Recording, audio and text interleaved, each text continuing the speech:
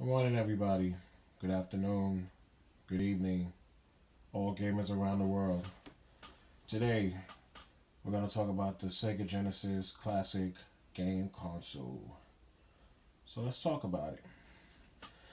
Now, when I first heard about the Sega Genesis Classic, I wasn't too sure about it because I already have a Sega Genesis, but they installed 80 games.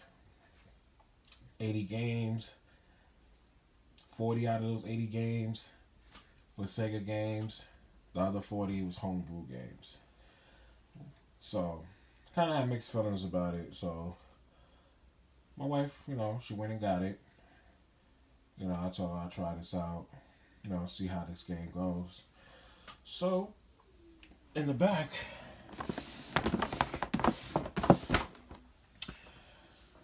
these are not most of the 80 games. These are probably 40, maybe 50 games on the back.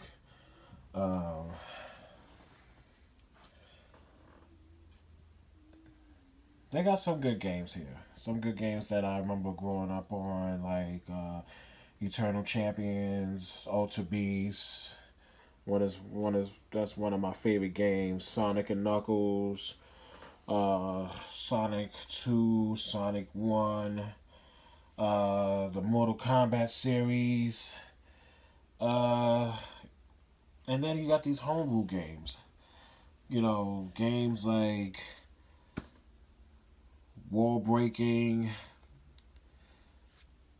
Whack-A Wolf,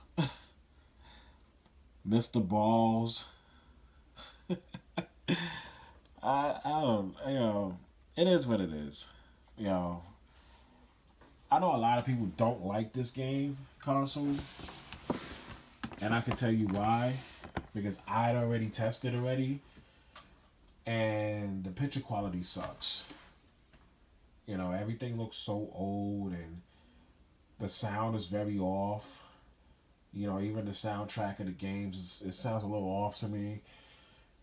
So, it doesn't look like the modern day game look like the Nintendo Classic.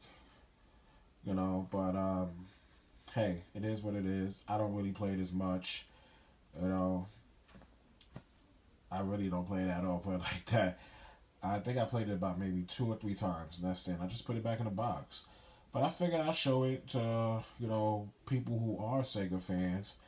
And maybe, y'all might want to go pick this up at y'all local Bed Bath & Beyond or Target.